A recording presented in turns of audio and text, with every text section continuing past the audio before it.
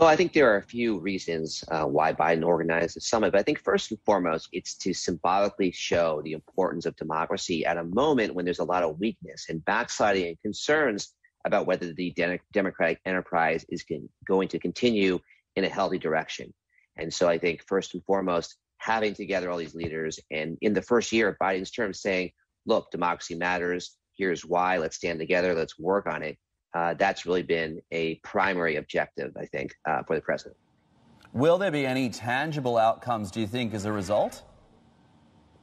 Well, earlier today, the Biden administration released a $400 million democracy package, and I think that's the start of a lot of commitments that countries are going to bring to defending democracy around the world. What we can expect actually is a year of action. So the democracy is a kickoff. The summit is a kickoff.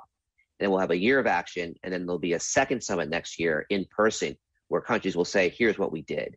So I think there is a lot on the agenda, and hopefully countries will deliver on the pledges that they are making today and tomorrow. Right. When it comes to the main points of aggression, do you think that China will feature prominently, obviously not invited to these talks, along with Russia, especially in light of the build-up that we're seeing along the Ukraine-Russia border and the fears that are there for some kind of military incursion or conflict by Russia into Ukraine?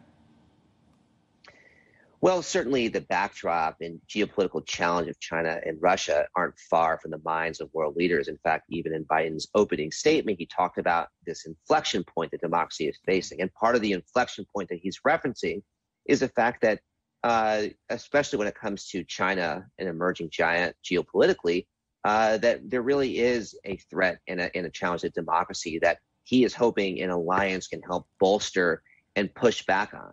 And so while China and Russia aren't directly referenced, in terms of the summit itself, the fact that they're not invited and the fact that they have very strongly and publicly pushed back and said, we should be part of this, we should be considered democracies as well, I think is an incredibly critical subtext for what's happening on the world stage.